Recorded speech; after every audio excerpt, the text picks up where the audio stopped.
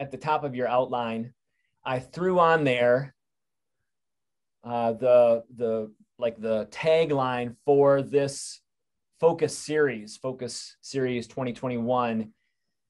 Humans aren't brains on sticks. Because we are embodied creatures, how we think is shaped by the rituals and habits that structure our days. And the goal of our several different workshops today is to think about what actually is liturgy. What is liturgy for? How does liturgy and whatever we define as liturgy affect and shape me as an individual in being human? And I think that some of the things that we talk about today, I think there's going to be overlap in many of our workshops, except for Dr. Garnet Hager's workshop. I listened to about 25 or 30 minutes of that, and because I don't math, I was lost. If you were in that workshop and you understood it, please come and talk to me about that so I understand how math and liturgy and practice. Anyway. So our goal today, David's and my goal today, is to, I'm gonna be the head in the sky, thinking at the 30,000 foot level about liturgy and about who we are as human beings. And David is going to come down to the rubber meets the road and talking about taking what I've done in theory and putting that into practice, and why and how it matters for us in our daily lives. So as I think about liturgy and practice and the definition specifically about being human, the Dalai Lama and Rick Warren and a number of other people I've found talk about being human as this quote here: we are human beings, not human doings. And I would say over the last decade or so, we've really heard a lot about how we need to separate our actions and our activities and our roles in the world from who our identity is and how we define ourselves. And while I think that's a good and right thing to do, I think it's put us in a dilemma. What does it mean for me to just be? Does that mean I just sit and I empty my brain and I meditate staring at my navel and I just be? Is that how I define myself? How do I define that separately from my activities, from being a father and a husband, and even being a Christian? How do I make the sense of all this? And especially when I think about how I'm developing as an individual, what do I do as a human being to provoke change in my life? And in many ways, the discipline that looks at this deeply is philosophy, and more specifically, philosophical anthropology, helping us define and orient who we are in being human. And so one author I've appreciated greatly who talks about this, not the first author, but the one I've explored the last a few years, is James K.A. Smith. And this book, Desiring the Kingdom, is, and it's actually a trilogy, cultural liturgies. He talks about this as a sense of why we do Christian education, or how we do education Christianly. And he lays down these models of what it means to be human. And I have this in your notes. You can look at this. And there he discusses three different models that out of modernity, we have kind of focused on humans as thinkers. And we would define that as, and you can look at the quote in your notes, as persons are defined by thinking, often allied with a sense of functional disembodiment. That is, the person as a thinking thing, only contingently related to a body. As such, what nourishes or fuels the I of who I am is a steady diet of ideas, fed somewhat intravenously into our minds through lines of propositions and information. Essentially, what he's saying is that if we just get knowledge into our brains, if we just study harder and study harder and study harder, then ultimately we will be different. That getting the right information in our heads changes our actions. This is really often based on philosophy dating all the way back to Plato, but really pinpointed on Descartes, who kind of coined the phrase, "I think, therefore I am." You may have heard that if you've gone through any philosophy classes. It's also purported by Kant and Hegel, but it reports an objectivity and a certain knowability of absolute truth, where reason and our ability to think overcomes anything, doubt, and it transforms us into correct beings. And as his quote says, as K. Smith's quote says, that it deals with humanity as a disembodied, that we are disembodied from our experience and from our environment, that those things don't impact us so much as our rationality does. Rationality is really the way we think is the pinnacle of humanity. And this philosophy hints at a dualism separating our experiences from our ideas and our thinking. And it separates the material world from the world of ideas, and it kind of emphasizes thinking well. In fact, in my era, we grew up with this little jingle, this thing that happened after school and in between cartoons. Can you hear this?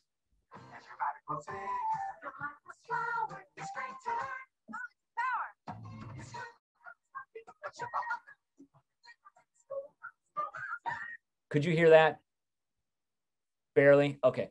So when I grew up, there was this like kids series that emphasized knowledge is power. And that's the philosophy behind this. Like if you get enough information and enough knowledge, that you have the power to change yourself or to change the world. The problem is that right now, we live in a world where every person, nearly every person, has access to more information and more knowledge, to the ability to think with all of that information more than any other time. We should have that kind of power, and yet we still are struggling with morality, with social justice. We're still struggling with poverty. And so apparently this thinking, humans as thinking, is filling our some kind of box inside of our heads, isn't really the best way of thinking about change and how we should think about ourselves. So James Smith continues on and talks about how another model that I would say the church reports, and that has been fueled by Protestantism and especially the Reformed tradition, is that to be human is to be a believer first before we are even thinkers.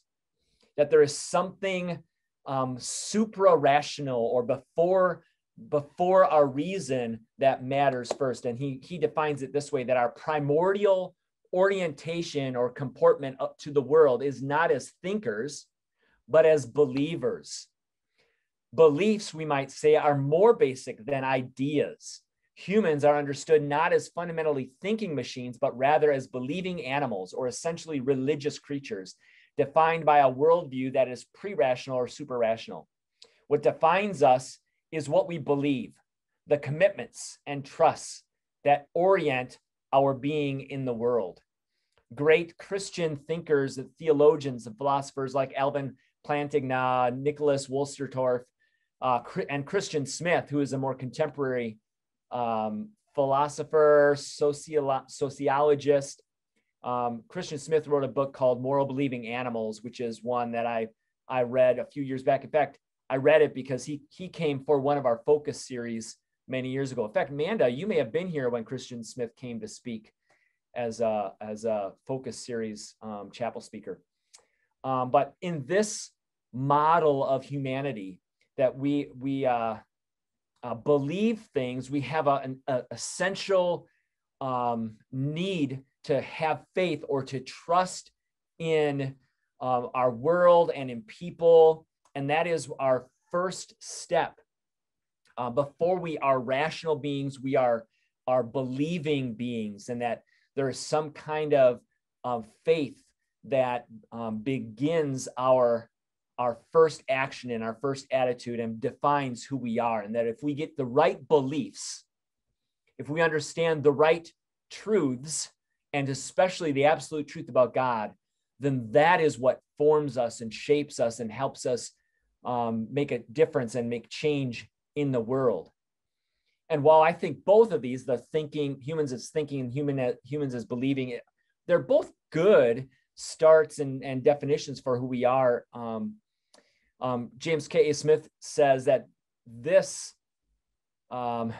nuance of humans as believers actually is just one more way of exchanging a clash of ideas and rationality as we think about ourselves and human beings and exchange that for a clash of beliefs. And so now we are, in our world especially, we're dealing with what is belief and what is believing in the right religion.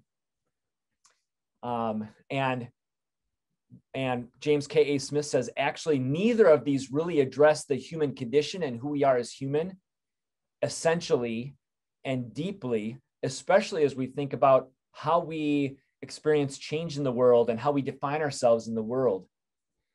Instead, he says, and his 3-volume set says that we must best define ourselves as humans, as lovers.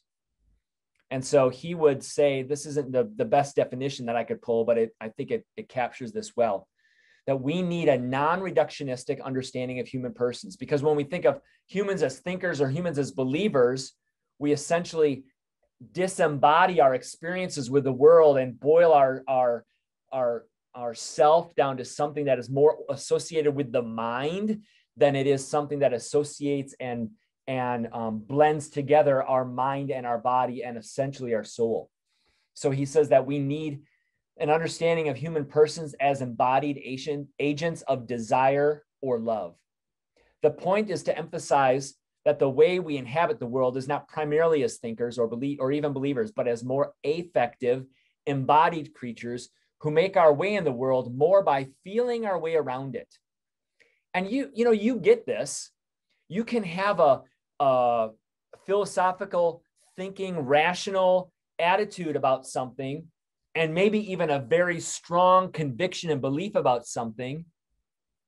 And yet you cannot choose, your heart still is drawn toward something that is a temptation in your life. For example, this time of year, McDonald's has a Shamrock Shake. And I know rationally that the Shamrock Shake is filled with chemicals and inorganic things that are terrible for my body. I believe I try to work out regularly. I try to be a very healthy person. And I've got a history of some heart problems in my family. My dad, as a result of many things, was a little bit diabetic. And so I know that sugar can be bad for my body. So I know that a Shamrock Shake isn't good for me. And I can have a belief that if I am a person, my temple is the body, my body is a temple for God and for the Holy Spirit, that having a Shamrock Shake is not the best choice for my life. But my heart says, I want a Shamrock Shake at this time of year. And I desire for a Shamrock Shake. So there is something that Smith says, that there is a deeper definition of who we are as human beings that supersedes believing and thinking.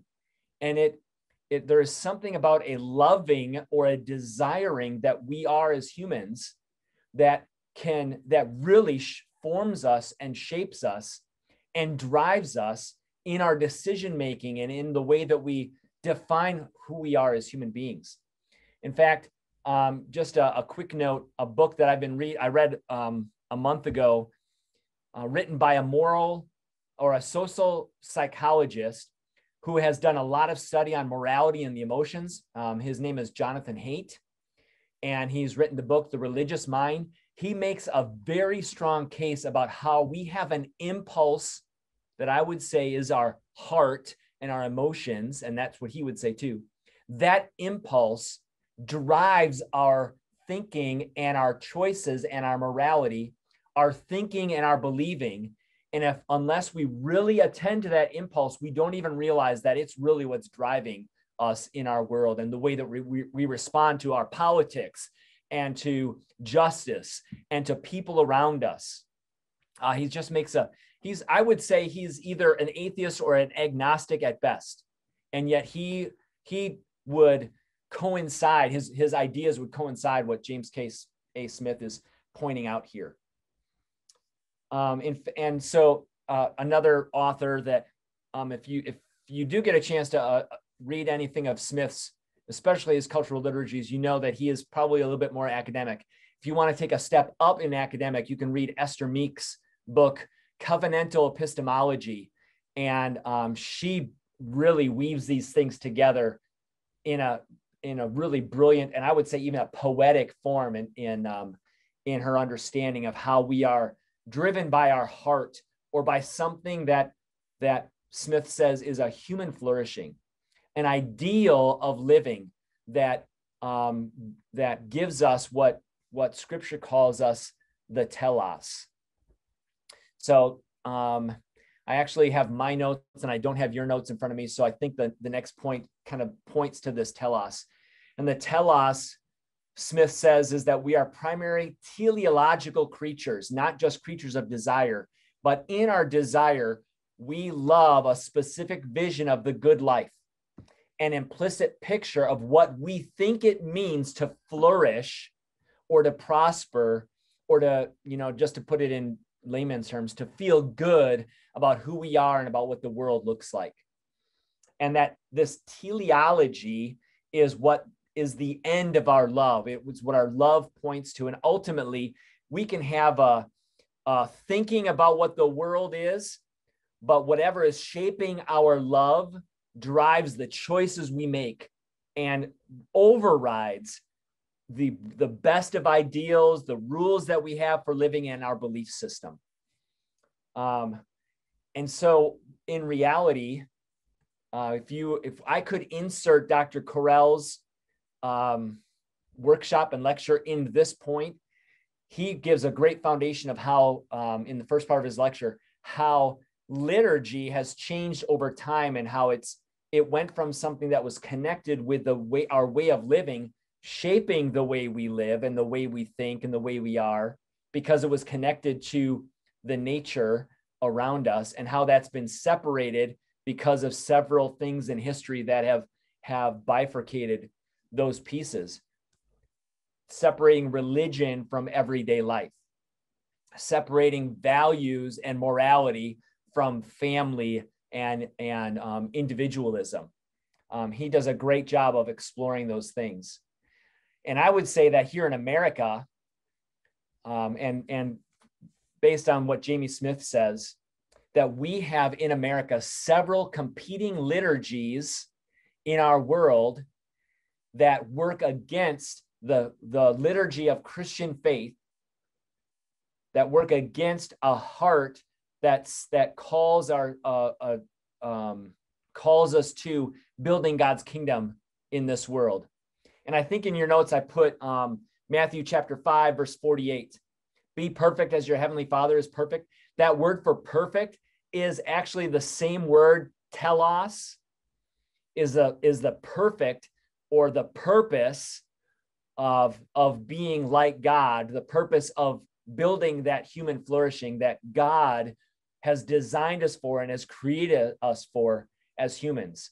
And what Jamie Smith says is right now in our current world, across the world, but especially in America, there are several different liturgies that work against the liturgy that God would have formed, that God implanted inside of the cycles of the religion of Judaism.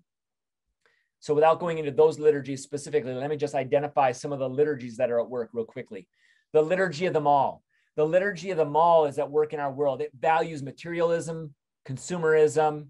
It values like the new next best thing. It values progress. It values efficiency and pragmatism. It values numbers, and it defines success in those ways, in those patterns. And I think that probably both Dr. Michelle and Dr. Noble have built on some of those different things in their discussions. Smith identifies a liturgy of the military complex in regards to nationalism superseding or looking above patriotism. And in this military complex, it values a loyalty to nation as equivalent to religion. It values a conformity to how our nation and how everybody should look the same and be the same. It values power and fear of people who are not like us. That's the kind of the liturgy of the military. Then there's the liturgy of entertainment. In the entertainment system, or in the entertainment complex, there's a value of freedom of expression, a value of experience and experiential, a value of the personal and immediate gratification, a value of happy over joy, of intimacy as an ultimate end. It values play as profession instead of play as a recreation and something that we can enjoy. We're having a little discussion with JP about how the play has become something we bet on instead of something we enjoy as just recreation, as we were talking about gambling and whatnot. So there's also a liturgy of technology in our world. And these different liturgies are working against this teleology. They're reporting or creating a different set of values, a different sense of kingdom flourishing than the way we are designed as we understand Christian flourishing and the kingdom of God. And so, as these other liturgies are making us the kind of people who desire their kingdoms, the kingdom of the mall, the kingdom of the military, the kingdom of entertainment, and the kingdom of technology, even though we may be trying to function in them and thinking about them from a Christian perspective. And that's Smith's kind of his premise behind all of these things. And so what we need to understand is that liturgy is not something that is essentially dividing the sacred from the secular anymore. Based on what Dr. Carell has said, and maybe even Dr. Noble has emphasized this, liturgy that used to be something that was ingrained in our everyday life in order to point us to the things that are sacred, liturgy has become something that is only done in the church, and it's only done about 1/10 of our life experience, or that's the way we've tried to define it. And then we live in this whole other kind of liturgy and liturgical life in the world that is actually creating a stronger message and a stronger love inside of us than what the kingdom of God and what God is calling us to in loving. And I've got some, I think I'm going to just jump over that. And so what we need to do is understand how that daily living, or what we can do to transform ourselves daily to separate our lives from those other liturgies at work. So I'm going to hand it off to David, and he's going to take it from there. All right, let's see some clap emojis in the chat for the Reverend Brian Kono. That was wonderful and lovely. Thank you for sharing your thoughts. Look at that, claps everywhere. So proud. So this is the point, as Kono had shared. Kono was going to kind of speak and talk using a lot of Jamie Smith's writing to kind of write this 30,000 foot, right, kind of vantage point. And this is the point then in the flight where the seatbelt light is on, and we are going to begin our descent now from like the heady, the philosophical world. And we're gonna start moving now down to landing on the ground, which in my mind is your own personal life. Like, where do we go from here? So it's a similar. Kono leaned a lot on James K. Smith. I'm going to be leaning a lot on, her name is Tish Harrison Warren. She wrote a book called The Liturgy of the Ordinary. And so this is, whenever you hear me reference or you see in the outline the name like Warren, that's who I'm referring to, whose writing I'm referring to. So kind of the point I want us to start from in our descent is a quote that from Warren's book, where she says, "Whoever we are, whatever we believe, wherever we live, and whatever our consumer preferences may be, we spend our days doing things. We live in routines formed by habits and practices, and these shape our love, values, and beliefs." So a point I want to draw on, and my notes might be a little jumbled because I added stuff, the Holy Spirit gets in my head, and you kind of just start moving stuff around. A point I want to make that's important for us to consider as we move forward is that no habit or practice is neutral. Everything we do is shaping us in some way or to some end. Now, not everything shapes us to the same degree, or that not every practice has the same weight eternally, but everything we do, little decision, big decision, is cultivating or moving us or shaping our love in some direction. And as Kono said also, another thing for us to remember is that our habits and practices shape and reflect what we believe is ultimate, or ultimately our view of the good life, or what a good life is. So, all right, we're bumping down 200 more feet closer to the earth. So the question that I want to ask, right, because we're coming at it from this perspective, we're kind of where Kono landed, is that this idea that as believers, as people created in the image of God, we were created loving people who basically we worship, right? We love, we worship. And so the question then is, how does that reality, how do we consider our relationship with God and this that we believe is true about how he created us, how does that influence where we go from here, or how we move forward from here? So I got a couple of verses. You can probably see them on the outline if you're looking at that. I'll read through quickly so we can keep our discussion going. First is Romans 12:2. It says, "Do not be conformed to this world, but be transformed by the renewal of your mind, that by testing you may discern what is the will of God, what is good and acceptable and perfect." Next verse is Philippians 4:8, which says, "Finally, brothers, whatever is true, whatever is honorable, whatever is just, whatever is pure, whatever is lovely, whatever is commendable, if there is any excellence, if there's anything worthy of praise, think about these things." And lastly, I want to talk about 2 Peter 1:5-8, which says, "For this very reason, make every effort to add to your faith goodness, and to goodness knowledge, and to knowledge self-control, and to self-control perseverance, and to perseverance godliness, and to godliness mutual affection, and to mutual affection love. For if you possess these qualities in increasing measure, they will keep you from being ineffective and unproductive in your knowledge of our Lord Jesus Christ." So thinking about these verses, right, some of the things I want to point out is there is, Scripture would inform us that there are values or beliefs, qualities, habits that are to be desired, are things that we as believers are to actively pursue and cultivate, right? So the language we have, do not be conformed, but be transformed by the renewal of your mind. In Philippians 4:8, it says, think about these things. In 2 Peter, make every effort to add to your faith. For if you possess these qualities, they will keep you from being ineffective and unproductive, right? There are, as believers, we have a oh, did I freeze there? I think I'm back. There's a specific vision of the good life or qualities that we are trying to cultivate, right? As informed by Scripture and the Holy Spirit. And so that is what our goal is. So, right, everything is informing us in some way. As believers, as lovers, there are certain things that Scripture and the Lord and the Holy Spirit and Jesus would encourage us to grow in.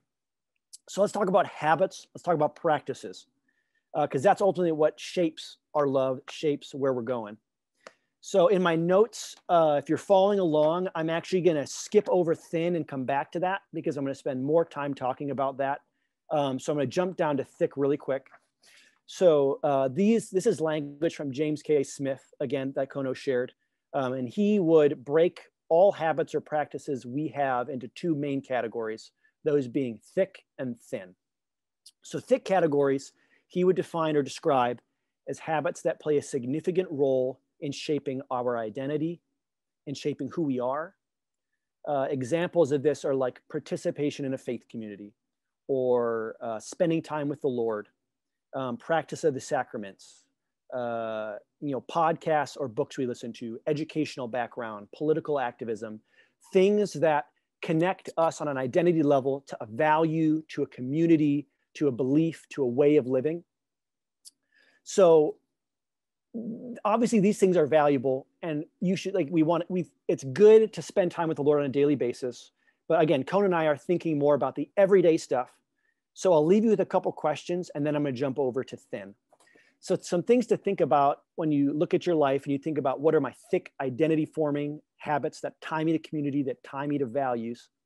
Some questions I think that are helpful to think about, and these are all in the outline, are, what authority are you comfortable trusting and submitting to? What teachers, authors, speakers, pastors do you seek out for guidance or insight into theology or current events? What formative practices are you intentional in pursuing? And which ones are you intentional about avoiding or putting off? So those are thick practices. We'll come back to that a little later, but we're going to go kind of more to the meat of our conversation today, which is thin practices. So thin practices, and the name is a little misleading, but we'll get to that. Thin practices, James K. Smith defines as habits that are usually mundane or ordinary. They are not usually pursued for their own sake. Rather, they are an instrument to some other end. So great examples of this are things like brushing your teeth, making your bed, doing laundry, eating or skipping breakfast, washing dishes, driving to work, right? Things that are important or that we do often, but are usually more in the pursuit of something else, right? Personal health or hygiene, hospitality, right? It's hard to host people if your place is a mess, right? Or things we just do for necessity, right? Like you kind of need to do laundry because you need to have clean clothes. I mean, you can go out in dirty clothes, but you might get some funny looks, right? It might affect your ability to be an effective witness for Christ, you could say. And so kind of like Kono shared, there's this idea that thin is misleading because it kind of comes off with the idea that there is less formation that happens because of these things. And right now, obviously, washing dishes doesn't have the same impact on my identity that spending time with the Lord does, or spending time meditating in Scripture. But it's still something I do often, and that still shapes my love. It still shapes my everyday practice. And that's what we're talking about, right? The idea that how do we cultivate a sense of liturgy in the everyday? So a more simplified definition, or just a rough definition of liturgy I want to offer up, is it's ritualized worship. Okay.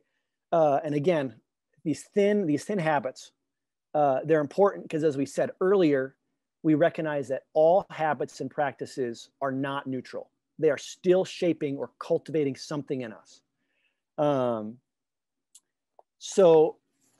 Something I want to read. I want to read a little bit of section from Warren's book and just an argument she makes. So I'm going to read for a little bit, and this is kind of going to inform where we're going to go from here.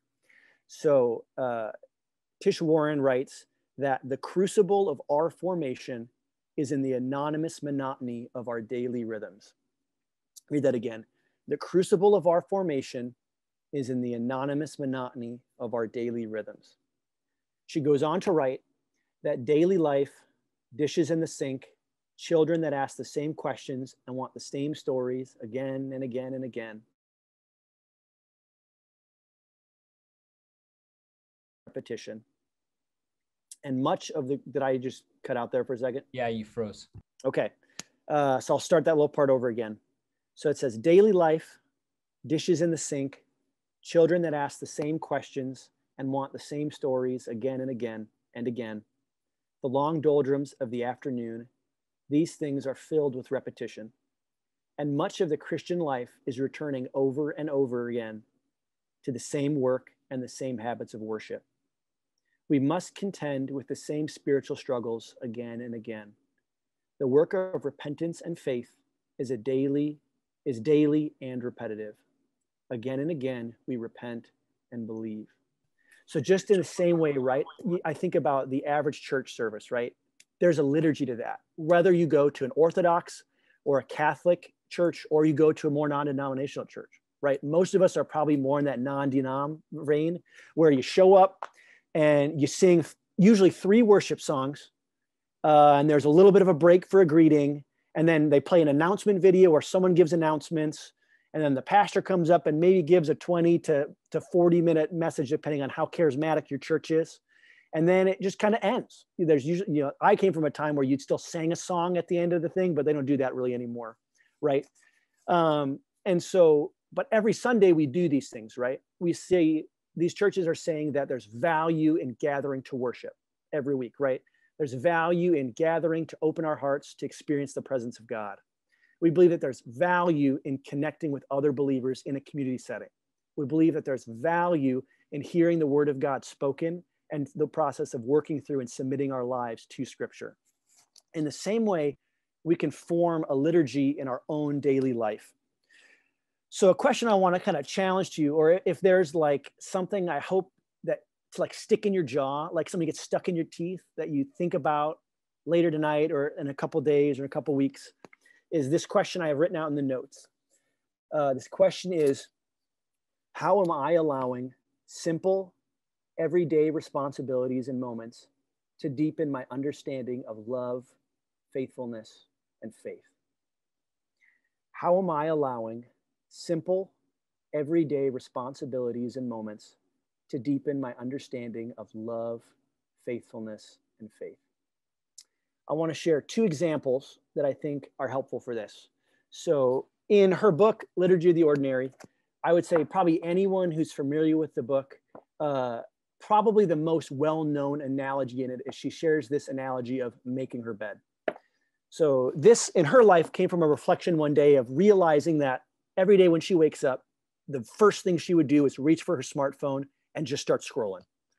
Instagram, Facebook, the newest media or news, whatever sites, stories, all that stuff. It was this need to be entertained, to be informed, to be connected, to be aware of what's going on.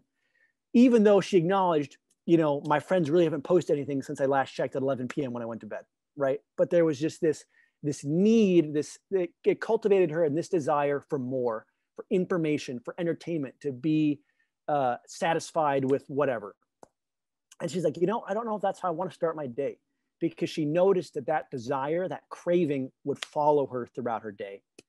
So instead, she chose to challenge herself that when she set her phone elsewhere, when it went off, she'd shut it off, and then she'd walk over, she'd make her bed, and she'd just sit down for a moment and just say, Lord, I just submit this day to you. I want to be open to ways you want to move in everyday or extraordinary ways. And then she'd get up and she'd go on with getting ready. It's just this little habit, right, that ultimately doesn't impact the grain scheme of her life, but it is cultivating, you could say, this little bit of awareness or faithfulness or discipline in her everyday life. Another example I'm going to give from my own personal life, a thick habit for me that I have been cultivating since my second year in grad school is Sabbath. So that for me is Sundays.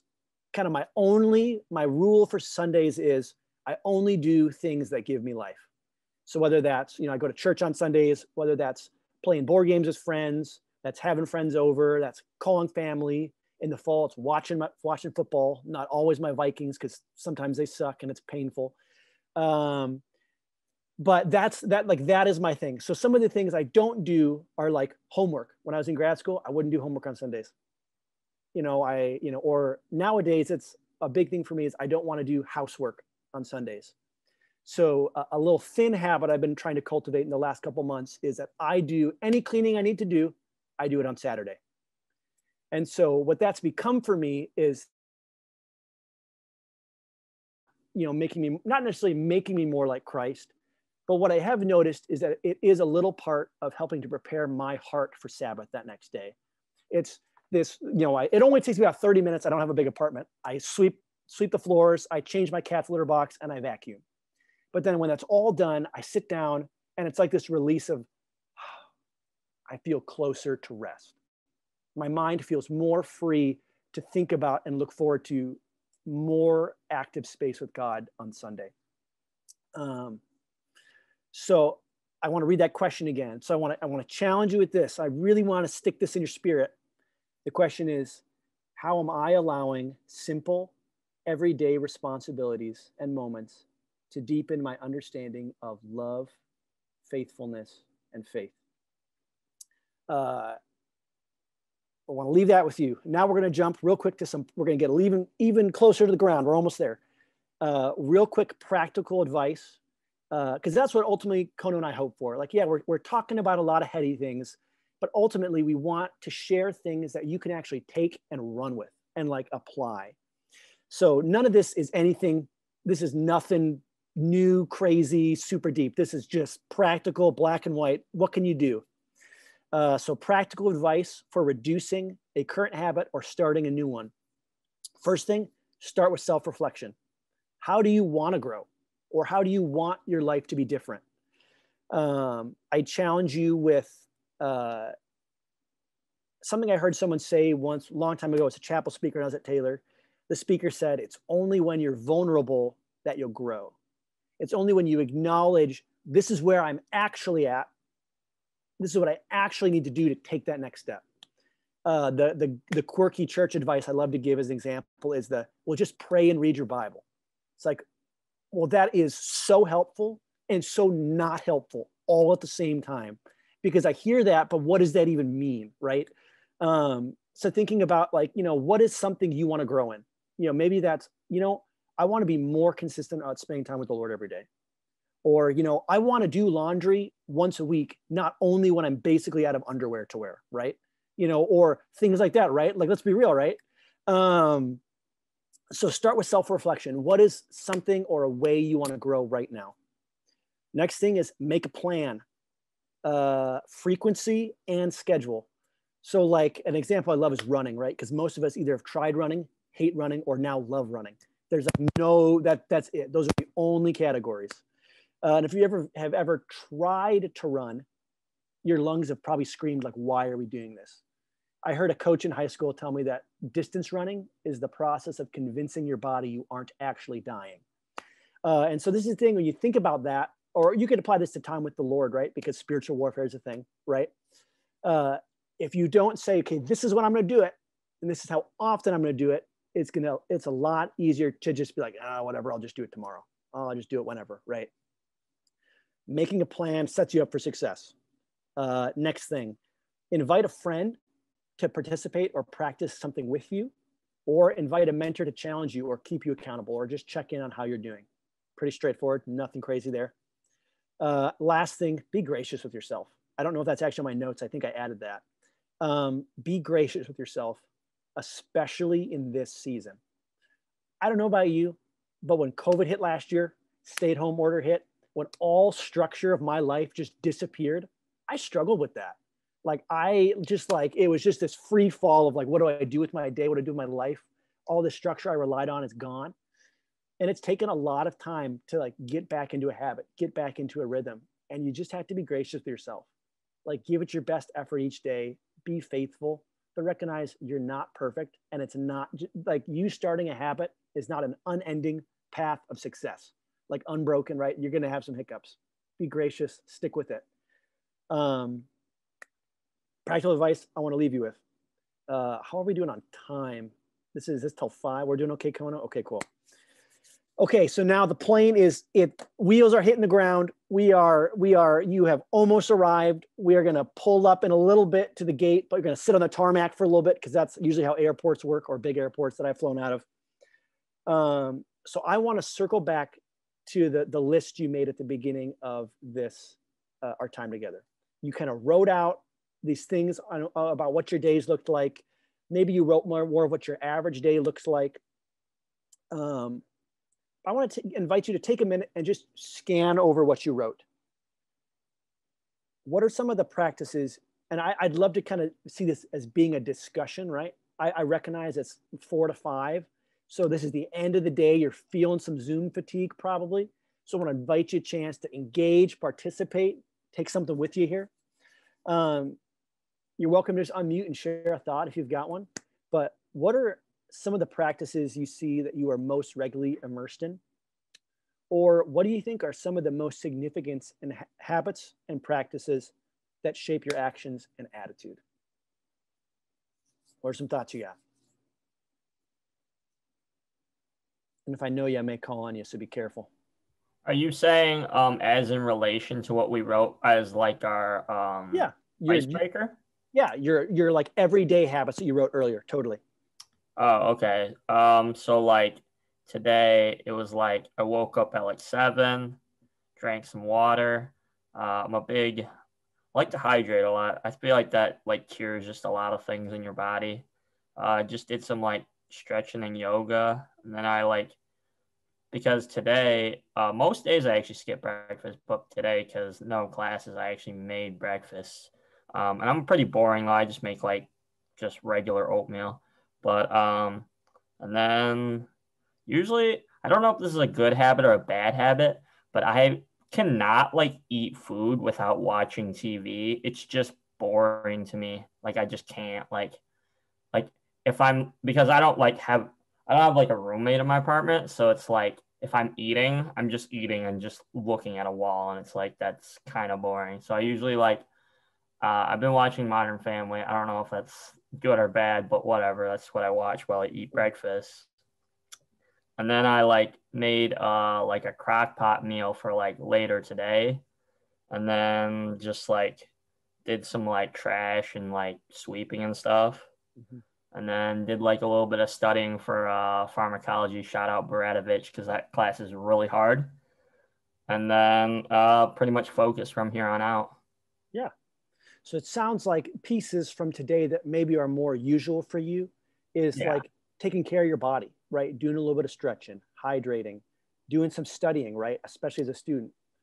I mean, assuming when you say you're cooking, it probably means you had a lower meal plan. So it sounds like cooking. Yeah, I don't have a meal plan. It's something you do on a daily basis. Yep. Thanks for sharing, JP. Other thoughts? What do you guys see as some of the habits you most often are immersed in on a daily basis?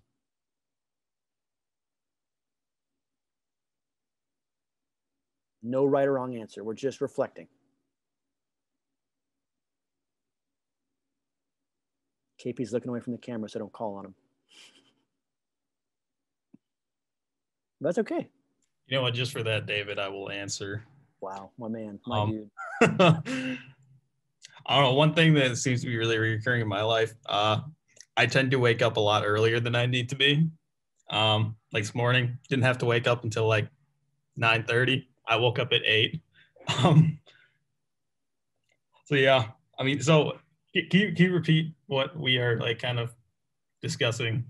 Yeah, maybe what do you think are some of the practices in your day that you most regularly do in your average week?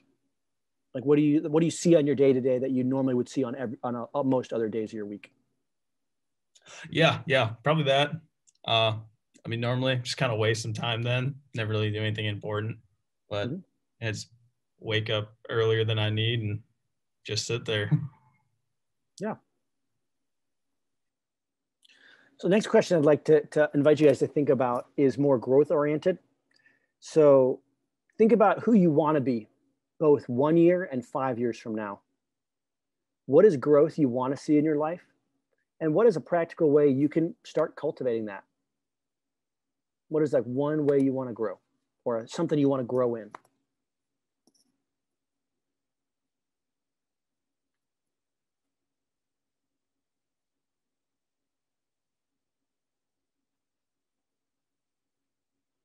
Something for me that I felt on my heart back in the fall, back in August, was I felt the Lord put on my heart to spend more time in silence, which I think might be even more terrifying for some of us than actually the thought of running, right? Of just sitting in absolute silence. And I remember starting and I was like, all right, well, I'll give it 5 minutes a day. We'll see where this goes. And now I probably spend about 30 minutes a day just sitting in silence and listening for the Lord. And it's kind of like, it's kind of, I noticed that, wow, I spent a lot more time doing this than I thought I ever would. Because, right, you start doing something and you get in the habit of it and it becomes more comfortable and you actually kind of begin to enjoy it, right? You can enjoy running. You can enjoy silence. Random thought. What are you guys? What is something you want to grow in?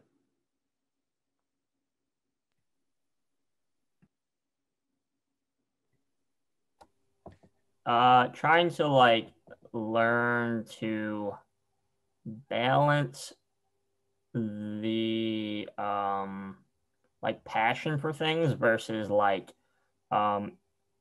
things that are actually not necessarily that you're not necessarily that passionate about, but that kind of need to be done regardless. Because like it's easy to spend a lot of time doing something you're passionate on. Like for me, like anything, like if any of my homies call me up and are like, hey, like pack your bags, we're going to Kentucky or we're going to Tennessee, let's go climbing, like I'm hopping in that Sprinter U-Haul or whatever, you know, and I'm there kind of thing. And I have no qualms making that sacrifice.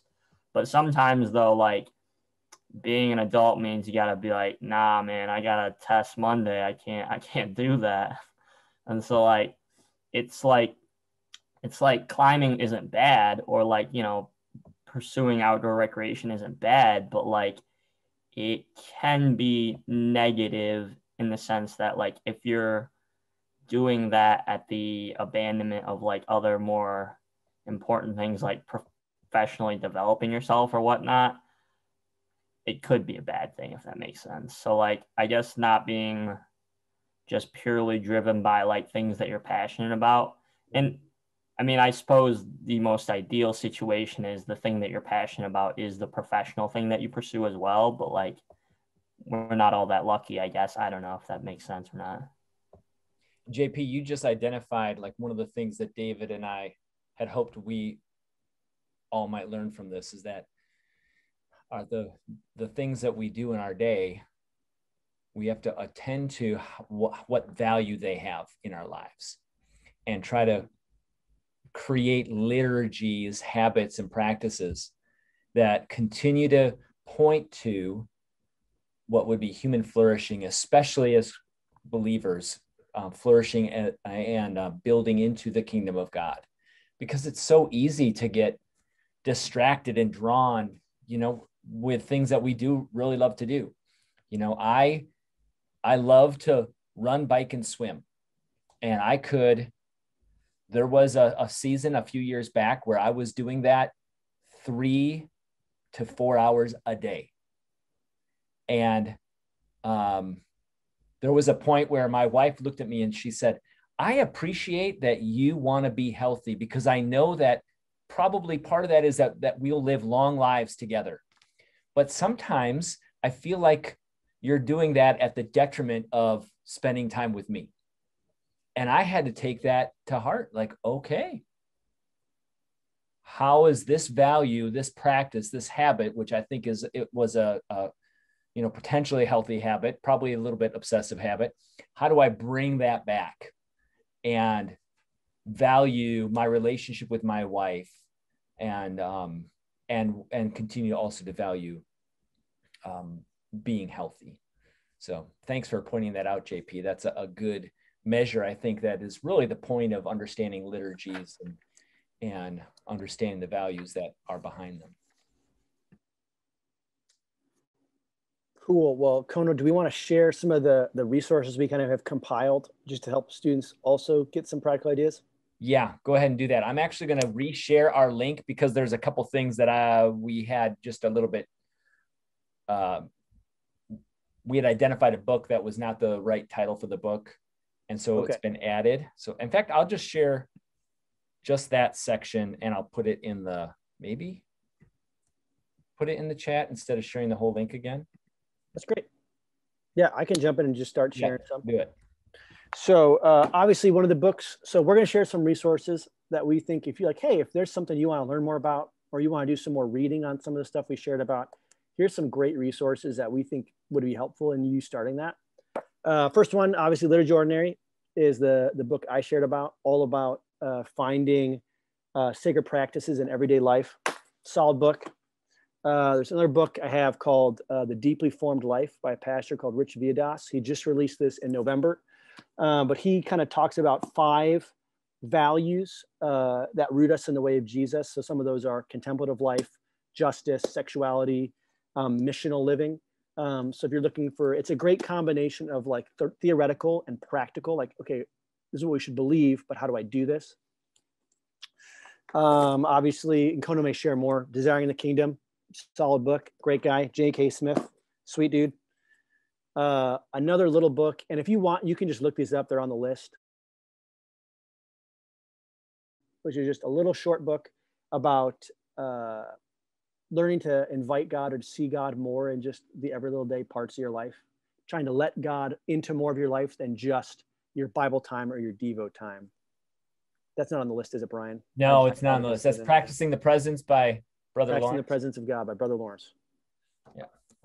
So those are some of the resources I have to share. Kono's got some more if you're interested. And again, it's in the outline, so you can look these up if you want. I'm just writing that one in quick. I think I got that spelled correctly. Yeah, if you like, the Desiring the Kingdom book is quite academic, and he when Smith originally wrote it, he was like, I'm gonna write this book and make it accessible for the layperson. And then he wrote more notes in the book than there is content in the book, so it's a pretty heady book. Instead, his book, You Are What You Love: The Spiritual Power of Habit, is a much easier book to read and kind of delves into these same issues pretty quickly. I would say something that's been an encouragement to me, Mudhouse Sabbath, is written by Lauren Winner, and it's a book that looks at some everyday practices. Lauren Winner is a Messianic Jew. She grew up in a Jewish family, but is a Christian now, and she has incorporated some of the Jewish practices into her daily living, because the Jewish practices are so rich in pointing out the sacred in the daily habit of life. So it's a really accessible, really short book. She actually, one of the things I took away from there is a candlelight. My father-in-law passed away. My father-in-law was very important to me, a hero of mine, and for our family as well. And so there's a practice of honoring a person who's passed on that she uses and suggests, that comes out of the Judaistic culture that we've practiced and continue to practice. So that book, and then The Ruthless Elimination of Hurry by John Mark Comer. He's a pastor out west. Great. He's got some great podcasts. A little bit. His podcasts are his messages, his preaching is usually an hour long, maybe even longer than that. So if you really like long podcasts, he'd be the guy to download. His church is called, oh grief. Somebody can help me? I'm sorry. Just look up John Mark Comer and you can do a Google search. The website, practicingtheway.org, is a sub website from his church, Bridgetown. Thank you, Corey. Is a way of cultivating 7 practices of Jesus into your life. And the practicingtheway.org is actually part of a podcast series that he put together, a sermon series he put together. And if you want to really cultivate your faith in a very directional and very intentional way, it'd be something to explore. And I'd be happy to walk through that with you if you'd like. Yeah, so those are some resources we have, and probably there are a bunch more, but that'll be a good start for you.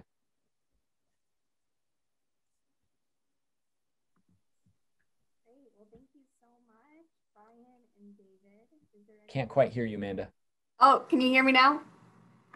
My computer's weird. Thank you so much, Brian and David. There were so many just tangible takeaways from that. So really appreciate it. I just bought the Liturgy of the Ordinary, so I'm really excited to read that myself. So thank you everyone for attending today. Hope you all have a great rest of your day. Thank you. Bye, everyone.